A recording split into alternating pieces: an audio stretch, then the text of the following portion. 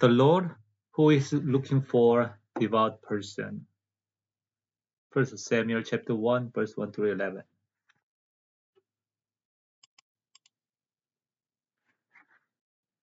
When a suffering comes to your life without reason, what is your response?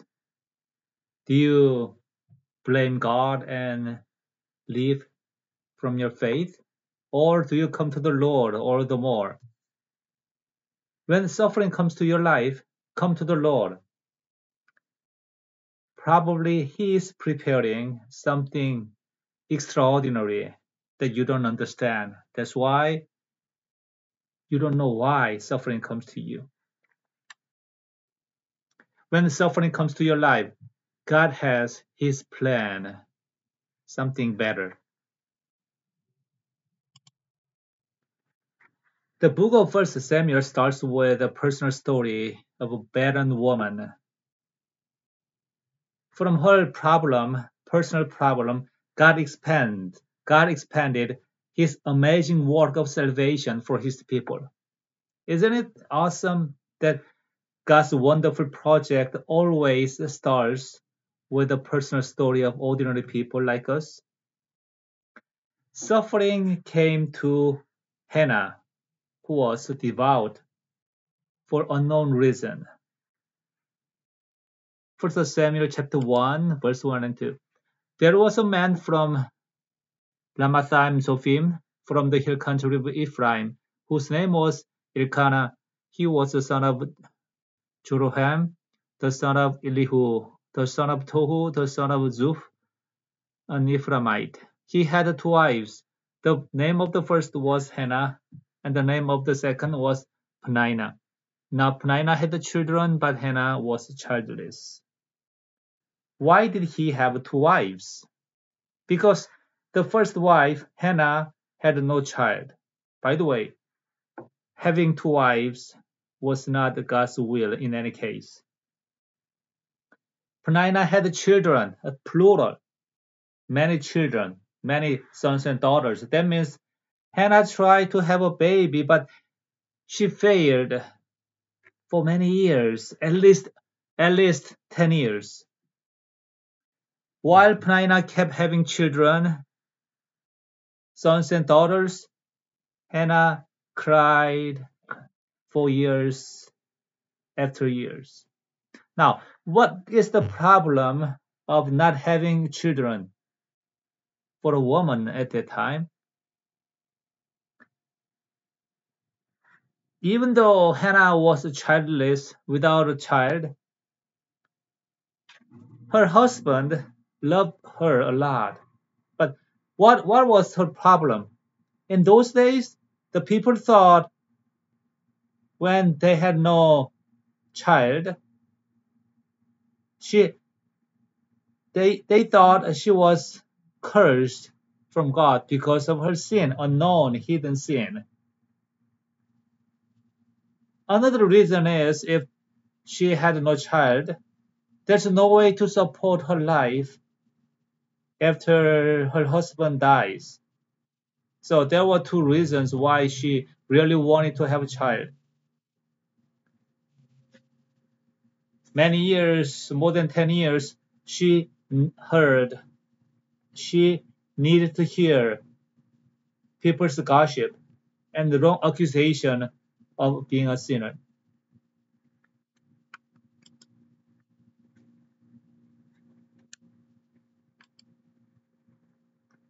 Year after year, this man, Elkanah, would go up from his city to worship and to sacrifice to the house Lord of hosts at Shiloh. It was there that the two sons of Eli, Hophni and Phinehas, served as the Lord's priest. So whenever they came to the Lord's house for sacrifice, it wasn't a pleasant memory for Hannah, because at the place of sacrifice, place of the joy and the refreshment before the Lord, Hannah experienced more despair and more the ridicule and insult from Penina.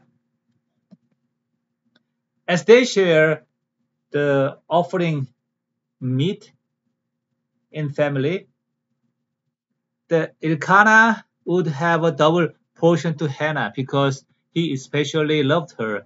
However, now the Lord had not enabled her to have children. Her rival wife, Penina, used to upset her and make her worry because her husband, Elkanah, loved Hannah more than Penina. So that's why Penina was not happy. So she teased her and upset her, saying, "Oh yeah, because Lord cursed you because of your sin. That's why the Lord not has not enabled your childbirth." Verse 7. Penina would behave this way year after year, not only one time, more than 10 years. Whenever Hannah went up to the Lord's house, Penina would upset her all the more, saying, "The Lord cursed you," so that Hannah would weep and refuse to eat. Verse 3, year after year. Verse 7, year after year. So why did God put Hannah in this situation? Furthermore, verse 5 and verse 6 clearly says that it was the Lord who blocked her pregnancy. Why? We need to look at the background of these days. It was days of the times of judges. So it was one of the most darkest moments in Israel's history. And the book of Judges are not as famous about the cycle of sin.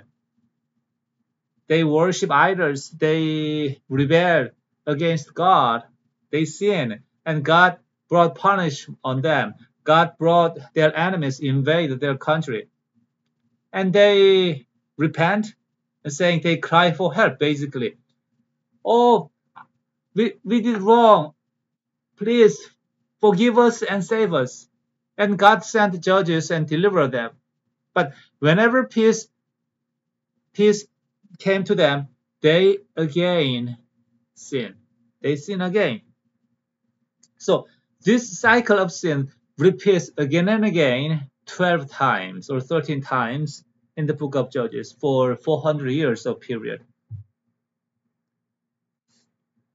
Isn't it same for us? Because whenever we have difficult situation or sickness or a problem, or we need help for our examination, school exam, that we pray more, we come to church. But whenever we're doing fine, we don't need any help from God.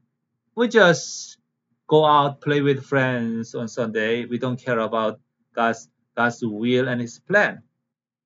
So these days, the times of judgment, Judges, the author summarized in this last verse of Book of Judges here. In those days, Israel had no king. Each man did what he considered to be right. In fact, Heavenly Father was their king, but they didn't want to acknowledge God as their king. So each person behaved whatever they wanted. Main reason of this darkest moment in our life is they sought money and earthly blessing. They come to God for money and success, and they had no interest in God's plan and God's promise given to Abraham. They are supposed to be channel of God's blessing to all nations. But they were trapped in the cycle of sin as they sought earthly blessings and pleasure. They had no interest in God's kingdom. What about you? You want to get out of cycle of repeated sin? Then focus on God's kingdom. And such spiritual darkness, the Lord wanted to start his work of salvation. That's why he was looking for a devout person here. If you look at verse 2 and 3, you can see a little comparison here. Verse 2, now there are children to Penina, but none to Hannah. Verse 3, it was there that the two sons of Eli, Hophni and Phinehas, as priests to the Lord.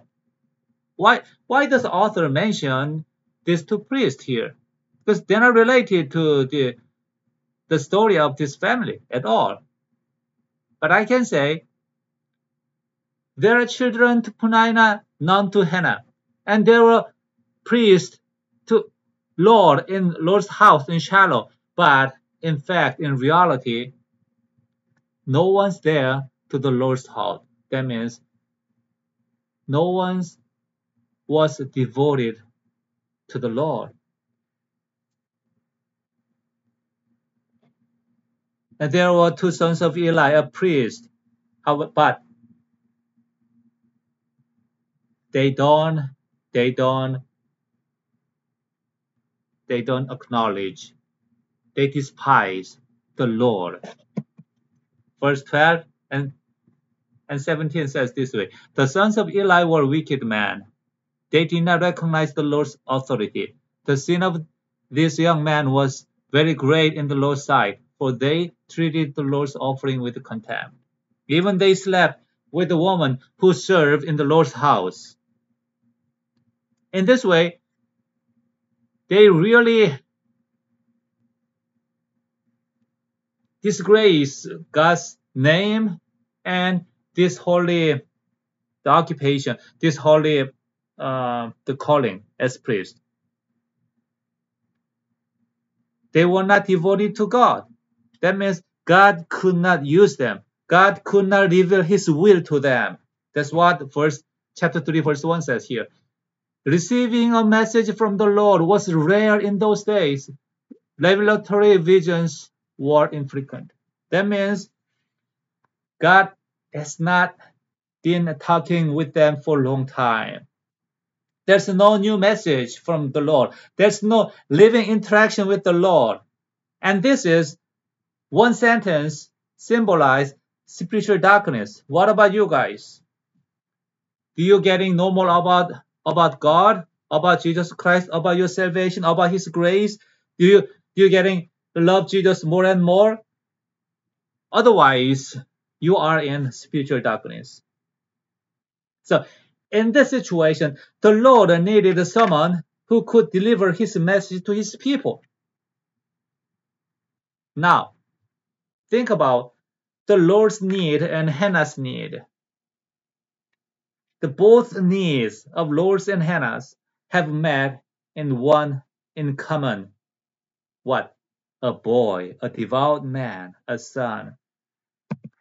As Hannah needed a son, the Lord needed a faithful priest.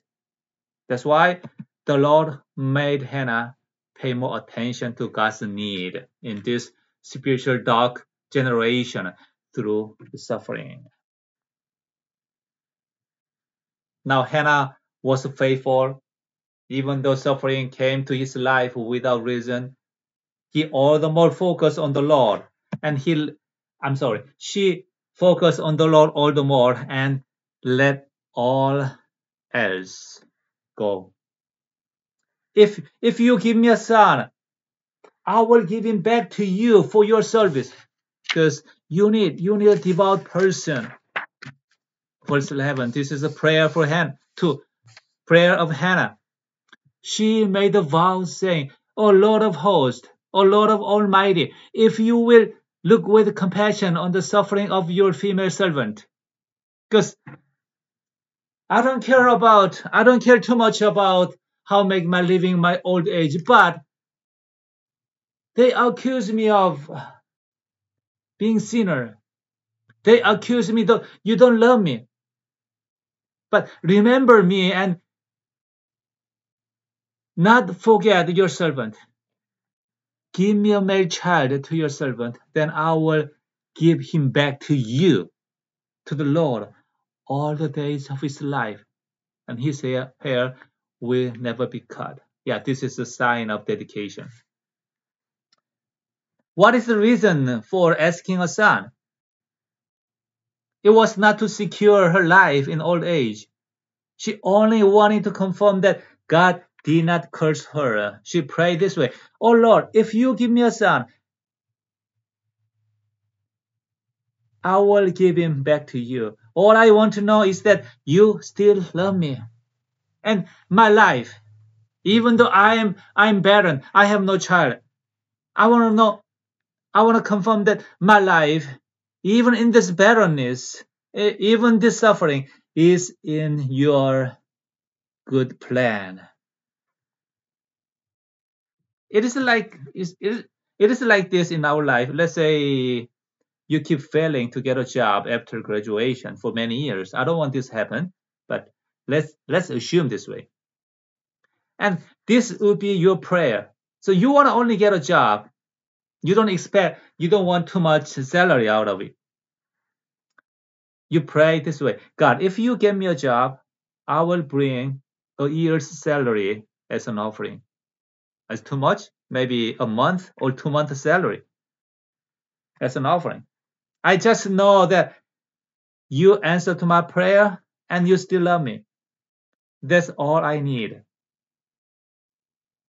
So I want to confirm that my life is not total failure.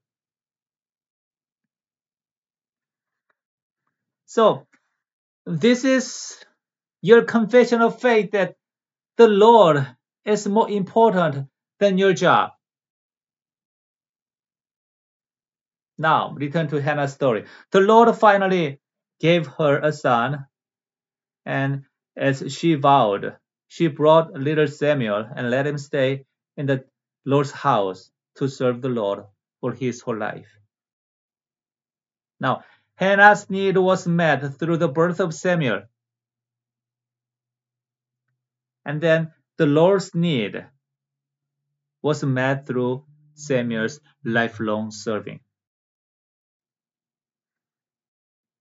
This was God's plan for Hannah's suffering. After that, if you read the Bible, the Lord gave Hannah more children. Now, through this Samuel, one devout person, the Lord brought a revival to Israel. Once again, we can remember this verse here. The, the channel from the Lord was disconnected because of unfaithful priest. However, when Samuel dedicated his life to the Lord revealed his will for his people again. Samuel taught them the word of God for his life here. Chapter 3, verse 19. Samuel continued to grow, and the Lord was with him. None of his prophecies fell to the ground unfulfilled. Wow. All Israel from Dan to Beersheba realized that Samuel was confirmed as a prophet of the Lord. And the Lord appeared again in Shiloh, because the Lord revealed himself to Samuel as Shiloh by the word of the Lord. So Samuel led Israel all the days of his life, year after year. Year after year, he used to travel the circuits of Bethel, Gilgal, and Mizpah. He used to judge Israel in all these places. Amen. From spiritual darkness of the judges, the era of Judges, to brightness of God's word, this Samuel led the Israelites. If you want to get out of the cycle of sin, if you want to stop going through the spiritual ups and downs, you should focus on the Lord. You should learn his words and you should know his plan of eternal life so that you will not be captivated by the desires for earthly things.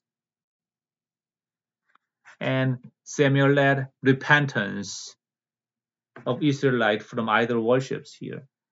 Samuel said to all the people of Israel, if you are really turning to the Lord with all your hearts, remove from among you the foreign gods and the image of Ashtaroth. Give your hearts to the Lord and serve only him. Then he will deliver you from the hand of the Philistines. So the Israelites removed the Baal and image of Ashtaroth. They served only the Lord. Amen. This is a really revival. When they brought their hearts, they turn their heart to the Lord. They give their heart to the Lord and serve only God. This is a revival. Before this, in the days of Judges, when the enemies invaded, they cried for help. They just said, oh Lord, we did wrong. Forgive us and save us. But they didn't turn their heart to the Lord. There's no mention of repentance. That's why they return to idol worship after the Lord provides salvation. But now here, Samuel first asks for their repentance. As they gathered in Mizpah, and they pray for the repentance and restoration, revival of the nation, the Lord miraculously defeated their enemy, the Philistines. When they gathered for their repentance worship, the Philistines come forward and attack the Israelites. But the Lord brought down the thunderstorms and give strength and put Philistines in panic. In this way, they defeated the Philistines. Surely Samuel brought spiritual revival to the Israelites. Samuel ended the cycle of sin.